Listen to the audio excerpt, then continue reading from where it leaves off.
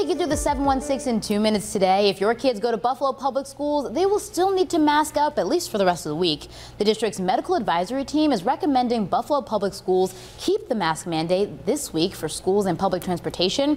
The school district's medical advisory team says they'll look at COVID data again on Friday to determine the mask status going forward. But all new for you this morning, you no longer need a mask or a vaccine card to get into a show at Shea's Performing Arts Center. The theater's website says it's following guidelines from Erie County and the CDC, but they strongly encourage you to still wear a mask in the venue. All staff will continue to be required to wear one. Just 2 weeks ago, Shea's expanded its vaccination requirements to include younger children, but that is no longer in place.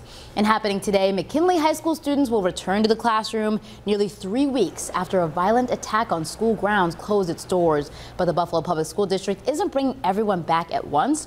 Instead, the district came up with a phased approach where each grade will return on a different day of the week, separate from one another. This will take place through next week. There's also going to be some increased security on campus. Aaron's tracking weather for us this morning. That's right. Mostly cloudy skies today. Temperatures will be in the low 40s. Little rain and snow arriving later today. Just some light precipitation. Winds, though, gusting around 20 to 30 miles per hour. Tonight, early snow showers, otherwise mostly cloudy with lows in the mid-20s. Tomorrow, temperatures will be in the 30s with some snow late in the day. Thursday, a chilly day, partly cloudy, mid-20s. Friday, low 30s, 40s on Saturday, near 60 degrees on Sunday with some rain showers. We're still in the 50s on Monday. As far as additional snow totals are concerned, this is from Wednesday night through very early Thursday. About 1 to 3 inches of snow expected, so a slower morning commute expected on Thursday.